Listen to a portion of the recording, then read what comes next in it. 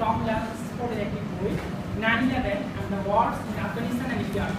chronology and reference card chapter 6 the global war on terror এই নিয়ে আলোচনা করব পয়েন্টস অফ ডিসকাশন আজকে আমরা মূলত এখানে চারটি পয়েন্ট আলোচনা করব what is global war on terror why did USA take global war on terror strategies and actions of war on terror adopted by USA global war on terror হচ্ছে Bush administration কর্তৃক গৃহীত সন্ত্রাসের বিরুদ্ধে সর্বাত্মক যুদ্ধ যা 2001 সালের 11 সেপ্টেম্বর নিউ ইয়র্কে টুইটার হামলা এবং পেন্টাগনে হামলার প্রেক্ষাপটে নেওয়া হয় আমেরিকা এর জন্য আল কায়দা গ্রুপকে সরাসরি দায়ী করে এবং আল কায়দা এবং তালিবান গ্রুপকে ধ্বংস করার জন্য আফগানিস্তানে হামলা চালায় এছাড়াও আমেরিকা 25টি দেশকে তালিকাভুক্ত করে যারা টেররিস্ট গ্রুপকে সাহায্য করছে তালিকাভুক্ত দেশের মধ্যে উত্তর কোরিয়া ছাড়া বাকি সবাই হচ্ছে মুসলিম রাষ্ট্র why were on terror America war on terror গ্রহণ করার পিছনে আমরা অফিসিয়াল স্টেটমেন্ট দেখি 20 সেপ্টেম্বর কংগ্রেসের জয়েন্ট সেশনে জর্জ ডব্লিউ বুশ তার ভাষণে বলেন যে আমেরিকা ওয়ার অন টেরর গ্রহণ করবে মূলত এই ওয়ার্ডকে সেভ করার জন্য এবং কম্পিটিং টেরোরিজম মাইকেল চৌধুরী উনার বই Americas war on terror chapter 5 page number 65 চ্যাপ্টারটার নাম হচ্ছে ওয়ার এন্ড হাইডেন এজেন্ডা উনি ওখানে বলতে চেয়েছেন যে Americas war on terror is not that war against terrorism it is a tool that is used to expand and maintain the growth of corporate capitalism of America led by US dollar and backed by US military. John Perkins's একটি বই আছে Confession of an Economic Hitman and Open Secret of American Imperialism. ওই দুইটা বইতে এই দুইটা বই হচ্ছে নিউ ইয়র্ক কর্তৃক best selling book in this world এই দুইটা বইতে উনি বলতে চেয়েছেন যে আমেরিকা যে ওয়ার টেরর এগুলোর নামে যে হামলা চালায় বিভিন্ন দেশে এটা মূলত ওনাদের কর্পোরেট মুনাফার জন্য 2002 সালের 22 জানুয়ারি ফিয়াদের 15তম প্রতিষ্ঠা বার্ষিকীতে Noam Chomsky history and hypocrisy কথা বলেছে যে 9/11 এর জন্য ওয়ার অন টেরর আমরা এখন একটু ওদিকে দৃষ্টি দিই 9/11 এটা কি টেররিস্ট অ্যাটাক নাকি ইনসাইড হবে এই ব্যাপারে স্কলারদের নিয়ে অনেক আছে ডিবেট আছে 2002 সালের 11 সেপ্টেম্বর নিউ ইয়র্কে একটা সিম্পোজিয়াম হয় সিম্পোজিয়ামের নামটা হচ্ছে কনফ্রন্টিং the evidence R according to the investigation of 9/11 ওখানে এমআইটি কয়েকজন ইঞ্জিনিয়ারিং ডিপার্টমেন্টের কয়েকজন প্রফেসর ওনারা বলতে চেয়েছেন যে না 9/11 এটা কোনো টেররিস্ট অ্যাটাক না এটা হচ্ছে একটা ইনসাইড জব টম ল্যান্সফোর্ড এখানে আমেরিকার স্ট্র্যাটেজিকে দুই ভাগে ভাগ করছেন একটা হচ্ছে ভিজিবল ইনভিজিবল মিলিটারি অ্যাকশন হচ্ছে ভিজিবল আর ইনভিজিবল স্ট্র্যাটেজি মধ্যে পড়ে economic political intelligence কোঅপারেশনস law enforcement mechanism এখন আমরা মিডল ইস্টের দিকে তাকাই মিডল ইস্টের দিকে তাকালে আমাদের প্রথমেই তাকাতে হয় যে ইকোনমিক ফ্যাক্টরে আমেরিকা যে বিষয়টাতে মিডল ইস্টের সবচেয়ে বেশি গুরুত্ব দিচ্ছে সেটা হচ্ছে ইকোনমিক ফ্যাক্টর কারণ মিডল ইস্টের কান্ট্রিগুলো স্পেশালি সৌদি আরব ইকোনমিক সোর্স হিসেবে কাজ করতো এই কারণে আমেরিকা চাইছিল যে ইকোনমিক সোর্সটা স্টপ করার জন্য এই কারণে এটা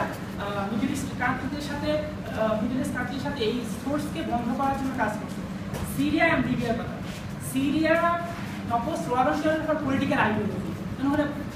political ideology even Syria America যখন ইরাকে তালিবানদের সাথে যুদ্ধ করে কাতারের সাথে যুদ্ধ করে সিরিয়া তখন আল কায়দা এবং তালিবানকে সহায়তা করে এই কারণে পরবর্তীতে জর্জ ডব্লিউ বুশ তার এক্সিকিউটিভ পাওয়ারের মাধ্যমে অনেকগুলো সাংশন আরোপ করে সিরিয়ার উপর Libya agree to support US to improve this things to West actually war on terror আগে লিবিয়ার মোহাম্মদ আল গাদ্দাফির খুব একটা ভালো ইমেজ ছিল না ওয়েস্ট কান্ট্রিদের কারণে এই কারণে উনি চাইছিল যে ওয়ার অন টেরর যুক্ত হয়ে ওনার ইমেজকে বাড়ানোর জন্য আর এই ক্ষেত্রে উনি সবচেয়ে যে ইম্পর্টেন্ট যে ঘটনা সেটা হচ্ছে 2004 সালে Libya open of mass distraction এটা সাইন করে টম ল্যান্সফোর্ড এখানে এই কয়েকটা সাকসেসের কথা বলেছেন যে ওয়ার অন টেররের সাথে আমেরিকা এই ধরনের সাকসেস একটা হচ্ছে two recognise some groups as terrorist groups for example 2001 সালে যখন বালি অ্যাটাক হলো তার আগে ইন্দোনেশিয়া জামাত ইসলামিয়া গ্রুপকে টেররিস্ট গ্রুপ হিসেবে স্বীকৃতি দিল না যেখানে অস্ট্রেলিয়া এবং আমেরিকার গোয়েন্দা বাহিনী বললো যে আমাদের দেশে আছে টেররিস্ট গ্রুপ আছে তার পরবর্তীতে তারা এই গ্রুপটাকে টেররিস্ট গ্রুপ হিসেবে স্বীকৃতি দেয় গ্রোয়িং ইন্টারন্যাশনাল ইন্টেলিজেন্স কোঅপারেশনস 9/11 এর পরে অনেক দেশের সাথে আমেরিকার ইন্টেলিজেন্স কোঅপারেশন বৃদ্ধি পায় তার মধ্যে সিরিয়া তারপর হচ্ছে Pakistan terrorist number of terrorist were killed and capture মানে একটা significant number of terrorist were killed তারপর রিডিউসিং ফান্ড অফ টেররিস্ট টেররিস্টের যে ইকোনমিক সোর্স আছে সেটা অনেক অংশে হ্রাস হয় এটা 2006 সালে ওয়ার অন টেররের 5 বছর পূর্তি উপলক্ষে আমেরিকার ডিপার্টমেন্ট অফ স্টেট একটা অ্যাসেসমেন্ট দেয়। ওই অ্যাসেসমেন্টে ওরা সাকসেস হিসেবে যেই পয়েন্টগুলোর কথা উল্লেখ করে সেটা হচ্ছে এরা আফগানিস্তানে ডেমোক্রেটিক গভর্নমেন্টকে প্রতিষ্ঠা করতে পারছে, ইরাকে আরও বেশি ইউনাইটেড করতে পারছে, স্টেবল করতে পারছে, এগুলোর কথা বলা। এখন আমরা ফেলিওরের দিকে যাবো। এখানে যে ফেলিওরগুলো দেখা যাচ্ছে সেগুলো টম ল্যান্সফোর্ডের মধ্যে টেররিস্ট গ্রুপস মানে লার্জ স্কেলে অ্যাটাক শুরু করে থাকে। ওয়ার অন টেরর চলাকালে বা তারও পরবর্তীতে টেররিস্ট গ্রুপ আরও ভয়াবহ সিরিয়ান অ্যাটাক করে। যেমন 2007 নভেম্বরে বেনিজি গ্রুপ একটা জনসভায় টেররিস্ট করতে নিহত হন। তাছাড়া 2007 সৌদি আরবে একটা সুইসাইড অ্যাটাক হয় যেখানে 35 জন লোক হয়। তাছাড়া আমরা জানি গত বছর পাকিস্তানের পেশোয়ারে স্কুলে একটা টেররিস্ট অ্যাটাক হয় যেখানে অনেকগুলো বাচ্চা ছেলে মেয়ে নিহত হয়। Al-Qaeda group still remains and inspire new attack, এরা এখনো রিমেইন অবস্থায় আছে। অর্সেন্টাল রিলেশনশিপ ইউএস আর রাশিয়া, এটার ক্ষেত্রে সাধারণত হয়েছিল জর্জিয়ার ক্ষেত্রে। জর্জিয়া যখন আমেরিকার সাথে মিলিটারি কোঅপারেশনে যায় তখন আমেরিকার সাথে রাশিয়ার যে সম্পর্ক সেটা অনেকটা ইয়ে হয়।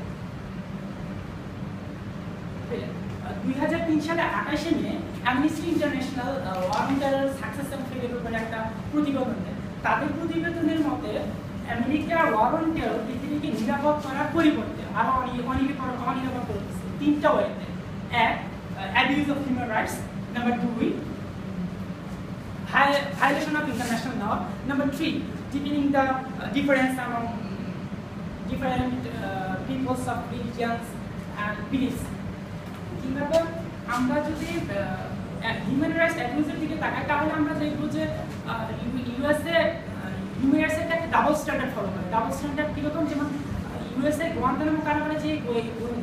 কয়েদিরা আছে তাদের ক্ষেত্রে এক ধরনের হিউম্যান রাইটস, আর যারা অন্যান্য দেশে আছে সেই ক্ষেত্রে আরেক ধরনের হিউম্যান রাইটস। আরেকটা হচ্ছে